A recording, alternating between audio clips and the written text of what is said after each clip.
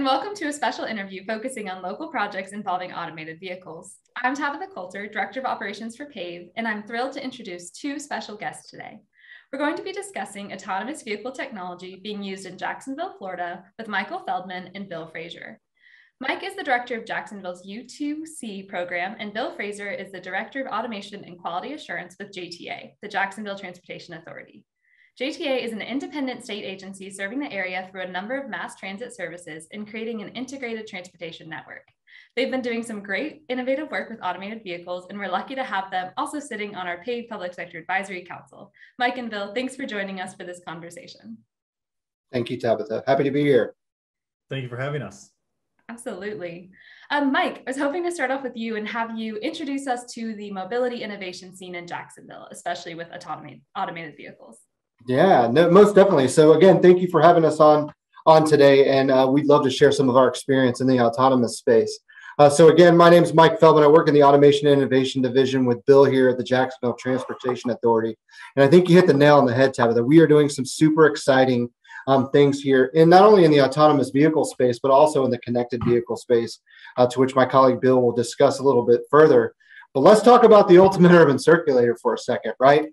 So what exactly is the ultimate urban circulator? Really, it's this really innovative and disruptive approach to injecting technology into somewhat of a complicated transit ecosystem. So what does that all mean, right? So we are looking not only at autonomous vehicles, but we are also looking at both the physical and digital ecosystem that allows autonomous vehicles to operate both safely and efficiently. So let's go back to this ultimate urban circulator concept. This is really a 10-mile fully autonomous system where we'll inject not only vehicles, but also that ecosystem I mentioned. And it really has three major phases. So think of these as individual projects, buckets, very, very, very important projects. Phase one is the Bay Street Innovation Corridor. And that's really the first phase of the ultimate urban circulator vision of this vision. And that particular project involves not only introducing the fleet, but also the digital ecosystem. But this is specifically in a fixed route kind of capacity. So this will be an at-grade solution. It'll have 3 loops, west, middle, and an east loop. And we will really connect folks downtown, not only from the west side of Jacksonville, but also servicing the growing Jaguar Sports Complex. So super exciting phase there. That phase is fully funded and really actively in a procurement as we speak today. So we're super excited about phase one. Phase two is equally as important, I would say equally as exciting as well, is we currently operate an automated people mover, similar to what you would find in an airport environment that moves folks in between terminals. Well, we have a system that's been in place for over 30 years that really services the north and the south bank of Jacksonville. We've got 8 stations, 10 trains, 2.5 miles of bidirectional elevated skyway infrastructure. Well, a few years ago, really a group of professionals and key stakeholders within the city, Department of Transportation, the board, and then the JTA, of course, came together and said, hey, we have this aging infrastructure. What do we do, right? Do we buy and invest in new trains? Do we tear it down and demolish it? And then what does the community also want us to do? And really it was determined that we want to leverage that existing infrastructure, but in a different capacity. And that different capacity then became really the U2C was born in introducing disruptive technology and autonomous vehicles, of course, at an elevated guideway, really turning that into a roadway at elevation for autonomous vehicles. So phase one gets us at the elevator or the fixed route solution. Phase two does a conversion of the superstructure of the existing skyway today into a roadway at elevation, to which we will also connect the at-grade solution and the elevated solution via connection points to create connectivity, right? And then that third phase or that third bucket, as I mentioned under the U2C program, is how do we get outside of the urban core of Jacksonville and service other communities and neighborhood and create really this nexus of connectivity. So if you can't tell, we're super, super excited and we're working on a very, very cool and passionate project here in downtown Jacksonville. That's really neat to learn about. Bill, I was hoping you could talk to us a little bit about JTA's role in the region and some of the services that you're currently offering, and maybe a little bit on how AV technologies fit into that mission. Sure thing, Tabitha, and that's a great question. Besides just offering transit services, JTA is responsible for building out the roads and the bridges in the area, and then hands that responsibility over to FDOT. But with that, kind of what Mike was talking about, we can integrate what we want into those projects as far as the connected infrastructure. What we offer now is a bus service for the region. Jacksonville is a large city land-wise, so there's a large stretch. So not only buses, BRT lines connecting the major thoroughfares of the city. There's also the select services that Mike rides in the morning from example St. Johns County up to JRTC. It's a luxury service. They're nice. They're nice buses. They're the smaller buses. They have leather seats and Wi-Fi. So really innovative types of approaches of moving people around, as well as smaller services around the city. Things like that. And then where the AVs play a role is to connect a lot of these last mile services around downtown that Mike was just talking about. And AVs we see as being an innovation into the transit sector. It provides a safe environment. It provides a new type of transportation that multiple people can access. We can provide services to even more people with these types of smaller vehicles that maybe a 40-foot bus may not be able to facilitate. They'll all be ADA compliant. We want to make sure that anyone in the city is able to ride on these vehicles. And really that's the mission of the JTA, is to provide transportation services to anyone within our reach. And this is just one more way to start connecting more and more people. And this is just the beginning, the phases that Mike was talking about. We feel that the AVs can really branch out and get into neighborhoods and other areas to service those that may not have access right now. So it's really, sky's the limit. There's really no end in sight to the different services we can provide. And this is just one more service that we can provide.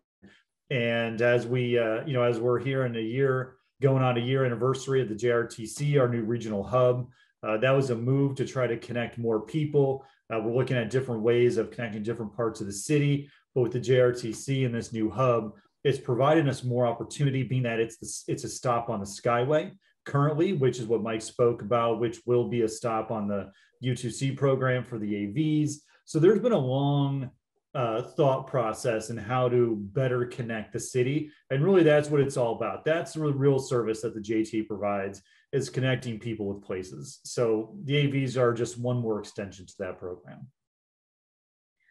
Absolutely. And when you think about connecting those communities and serving the public, like you're discussing, obviously outreach to the public is an important piece of that.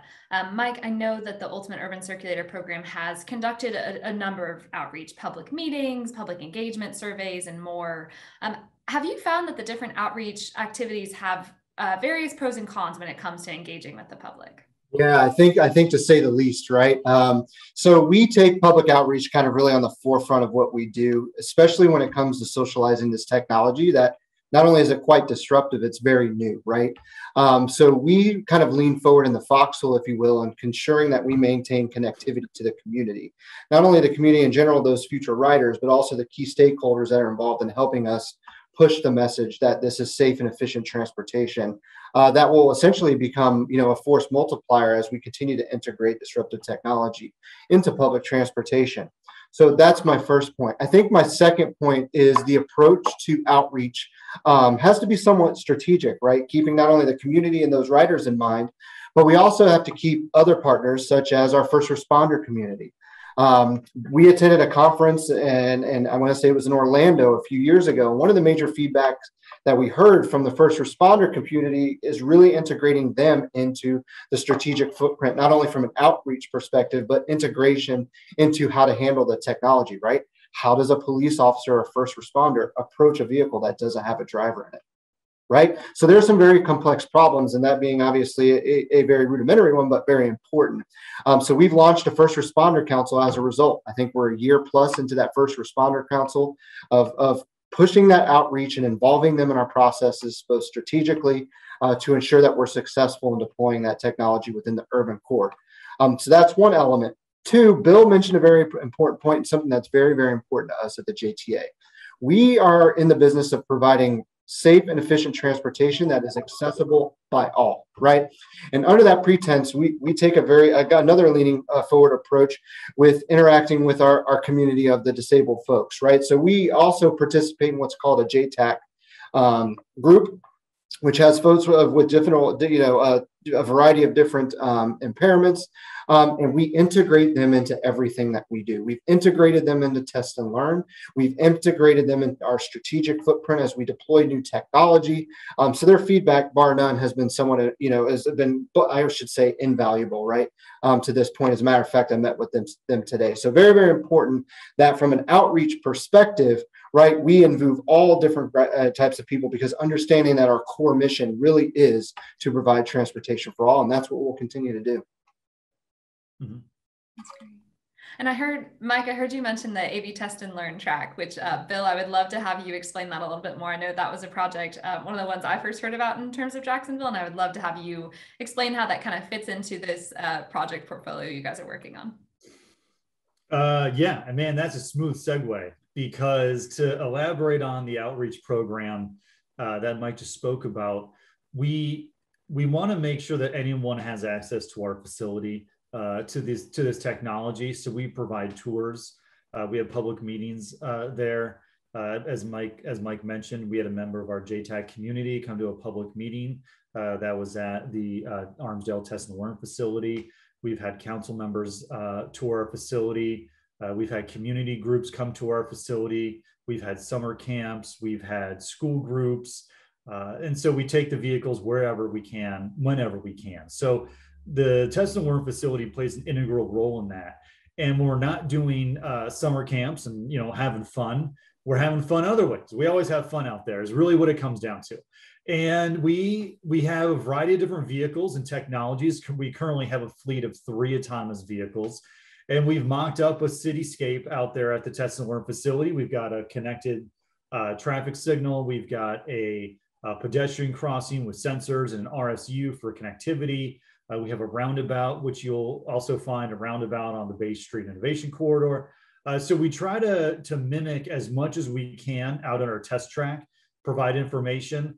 And what we're doing is we're testing how the vehicle would operate within our operational design domain. So based on the various ODDs that we would experience, we can test for that.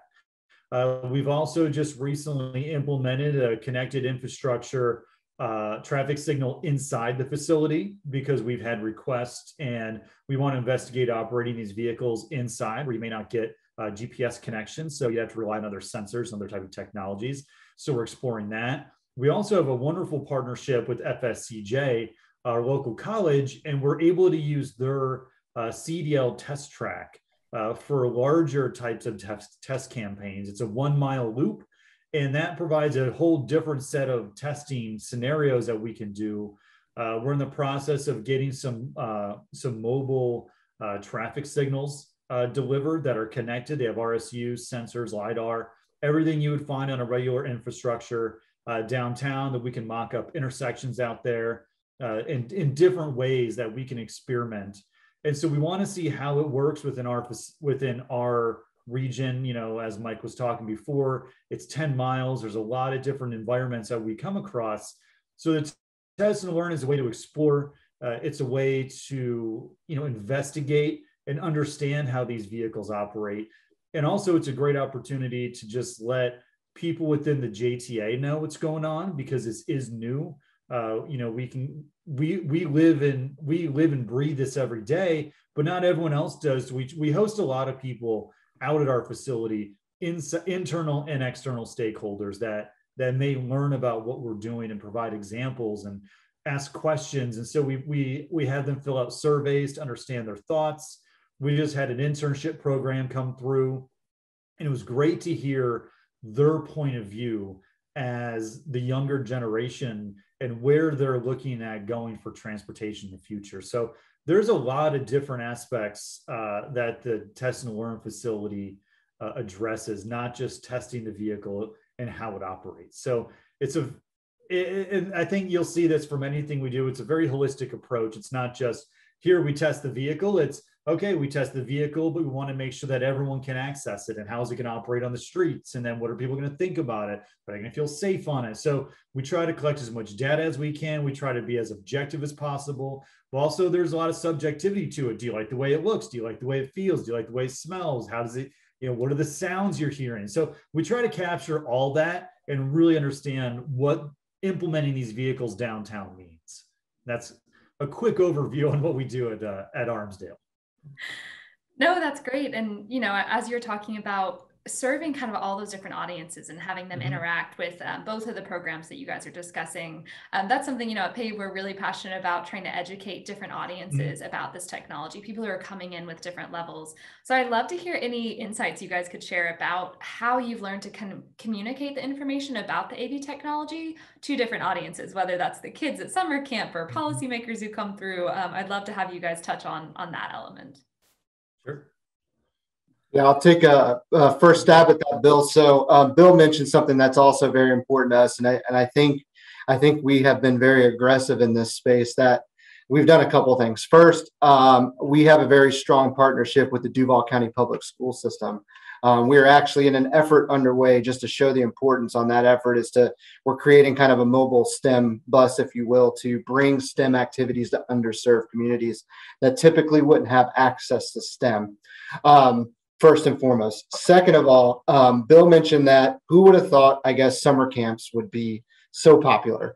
We hosted so many summer camps to the Test and Learn facility. We invite you and anyone else that listens to this recording to come participate, because Bill and the team have done some really remarkable things out there at the Test and Learn site. But I say that to say is we've got to be able to communicate at all types of levels, because people are not speaking, the same language when it comes to technology, right? And that's because they don't live it and breathe it, as Bill mentioned, like we do on a day-to-day basis. But I think one thing that we continue to remind ourselves is that we have this responsibility, right, to provide a technology and a service to the community. And we've also, need to be able to articulate that in a way that they understand what we're doing, right, at all levels. So we have spoken to elementary schools, and I love to share this story. When you ask this question, I have this immediate reminder of when Bill and I and the team, we said before we start trying to figure out how we're going to convey very complicated technology or technical information such as a LiDAR sensor to someone that's 8, we've got to do a trial ton of and pressure test this. So we decided to bring our families and our kids out to the Test and Learn site and pressure test that to see how that worked. Come to find out, they were really interested in the Chick-fil-A that we provided for lunch. But really, in all funniness aside, we figured out really quick how difficult it is to convey very complex information to the folks that are going to be the future of this technology, right? The legacy that we're going to leave behind will be these elementary, these middle, these high school kids as well. So we took that approach, and I think we've refined that very well, Bill, based on our experience with the summer camp extravaganza at the Test and Learn facility for the JTA. But then you start to look at different levels, right? There's different tiers on how we communicate, right? Some folks are more strategic in thought and want to understand the big picture. Some want to understand, fiscally, what does it cost? What's my return on investment? And then, of course, there's the tech folks like us that are super interested in the technology and really want to get into the weeds, right? So I think we fine-tuned our craft, to say the least, and being able to communicate at all levels, because to your question, Tabitha, it's super important, right? We've got to be able to communicate at all levels to create a general understanding of what we're trying to do here in public transit and kind of revolutionize the way we look at public transportation in general. I'll defer to Bill, but those are my thoughts. No, I completely agree. And you're trying to communicate these thoughts and these concepts to whether it be my 4-year-old daughter or my 76-year-old mother. You've got to somehow meet that gap and fill that gap in. And one of the things that we've done to kind of solidify this effort is what we call the Ride and Learn program, which is an official approach. It's a very methodical approach. It's a very concentrated effort. It's not just, you come in, for a tour and you do this. I mean, we've got 15-minute increments as far as what station you're going to be at. We've got people on site. We had when we're doing the guided tours. We've got test dummies that we have the kids race. We've got surveys they fill out. I mean, it's very organized and controlled. And I say that because we don't want to just throw a bunch of information. We want to make sure that we can feed them information. And then as we're providing information, we can see if their eyes glaze over. We can see if they get distracted. as Mike mentioned, the kids before, all they wanted was Chick-fil-A. Like I knew I was going down the wrong path. So we've got it honed in that as we go, we can quickly pivot based on our audience, whether it be the council members, board of directors, or a group of 6-year-olds. And you got to be dynamic and fluid. And by doing that, you can address what their interests are. And you've got to be able to make those adjustments. But really, it's just being engaged and speaking to who your customer is. I think that goes with anything. It's know who your customer is, speak to them and what their interests are. And that's what we found to be our best strength, is that we've learned how to do that. Definitely. And, Jacksonville and JTA has really been a leader in this space, I would say, as far as these projects go. So I'd love to get your take on what are some first steps you might recommend to other transportation agencies who are looking to build out their own AV technology work. Mike, we can start with you there. Yeah, so I think the list is long, right? But I'll try to keep it concise. I think first and foremost, it's risk tolerance. I think organizations really have to understand that we are now operating in a space where you will either become disrupted or you will be disruptive in terms of forward leaning, with allowing technology to enter your lifestyle, right? Allowing technology to enter into this digital ecosystem to which we all now operate today, right? So I would say that would be number one. I think secondly is understanding all the unique use cases where you can identify where you can inject this type of technology. We see autonomous vehicles providing a variety of different use cases across our footprint. We don't just look in isolation, as Bill alluded to like what is one particular use case. Obviously, the U2C program is built kind of on the foundation of injecting disruptive technology, right? But we also do things such as agile programs. We help folks solve complex transportation problems outside of the JTA with technology. A prime example of that is what we were able to do at Mayo Clinic. When the pandemic began last year, the initial pandemic, we decided we are not going to be passive. We are going to figure out a way to help the community. And one of the ways we were able to do that is within 7 days, we had 4 autonomous vehicles operating on the Mayo campus in Jacksonville. And we were a leader in this space in being able to transport product, i.e. we were transporting the test swabs from COVID-19 from the nurse's testing tent, which was roughly a half mile away from the laboratory. So instead of the healthcare workers worrying about the logistics of moving a swab from one location to the other, we removed them from that duty to allow them to focus on what was important, which was the patient. Thus, we came in and injected ourselves and leveraged technology to move product rather than people. And it was super awesome. We transported, I think, over 35,000 samples with 0 safety incidents under level 4 autonomy. So we actually removed the driver. So we look at, again, it goes back to Bill's point, kind of this holistic approach, but those are my thoughts. So don't think outside the box, right? Don't think in isolation with regards to just transit, but how can you leverage this technology to do other things? I think third is you got to have a plan, right? You got to know the plan and nail the plan. So having a plan on how you're going to inject, you got to have not only a funding plan, how are you going to fund it? Typically it comes down to cost, right? In terms of launching a pilot or some sort of deployment. Be aggressive, be aware of what those funding opportunities are out there before you chase after them. Fail fast. And when it comes to those opportunities. And then I think my last point of reference is when we look holistically at the long range transportation plan, and it has become a point of emphasis in those plans to be sustainable, to live this idea of corporate social responsibility, right? Transition from combustion or internal combustion engines or sources to some things that are less, to reduce our overall carbon footprint, right? We look at electric vehicles. So bring that into your world, right? Embrace it because it is coming. I'll leave you with that. Thank you. I don't really have much to add to that. Mike, Mike said you got to have a bit of a risk tolerance. I don't think anyone would argue that, me, Mike, and the team have a pretty high risk tolerance, but we've managed to mitigate that by doing our research, by doing our planning. And as Mike said, just come up with a plan. And once you have some ideas, call us.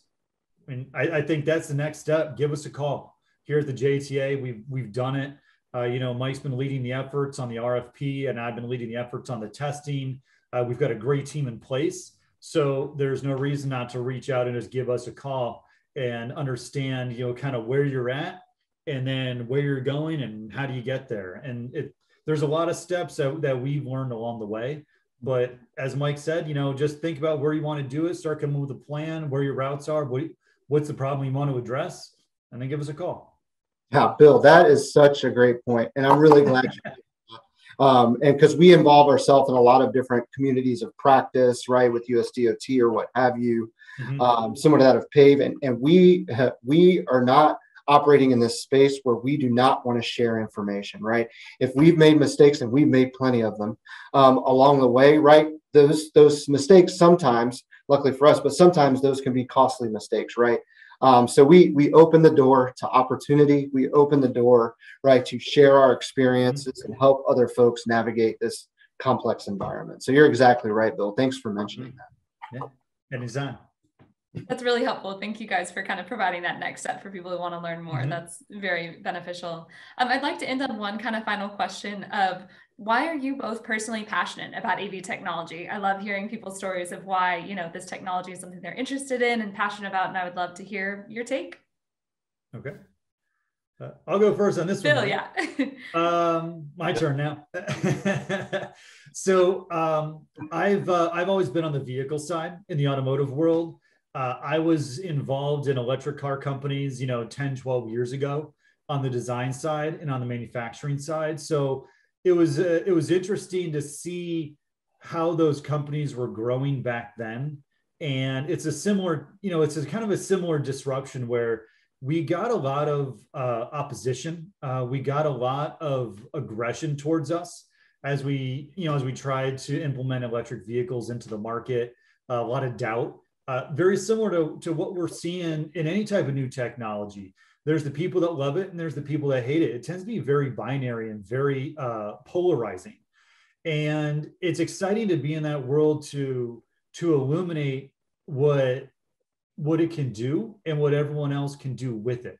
So it's nice to also be on the customer side, kind of pulling this technology and using it instead of pushing it out to the market, because it's exciting to be able to take it and be able to pull from a whole variety of different technologies and resources that are out there and different manufacturers and be able to test them and understand where their different use cases are. There's a variety of different autonomous companies and each one kind of has its little niche. So it's fun to almost work like it's a puzzle and see where you've got a problem and kind of where that vehicle fits in. So that's where I really get the passion from. So I feel lucky to be a part of this team and be able to come from the vehicle kind of manufacturing and design side, kind of the automobile world, into the customer space and actually be able to implement this new technology. Not only does this roll in the electric vehicles that I've worked on in the past and that technology, but also the new technology for the autonomous tech stacks that are being added onto it. So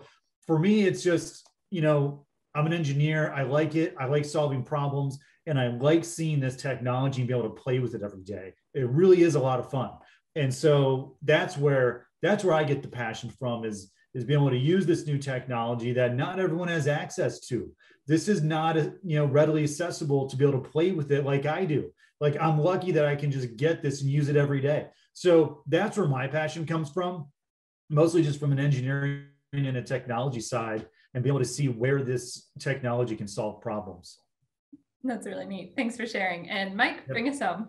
Yeah, I think my passion comes from hearing Bill talk about his passions, but couldn't agree with Bill anymore. And Bill could probably attest, I enjoy operating in a space that is very ambiguous. It's disruptive. The challenges that we are solving are benchmarking challenges, right? And to be in the forefront of this disruption, as Bill mentioned, is just an exciting place to be, right? It's very complex. It's a giant puzzle, and it's taking a step back and looking at it holistically, as Bill mentioned before.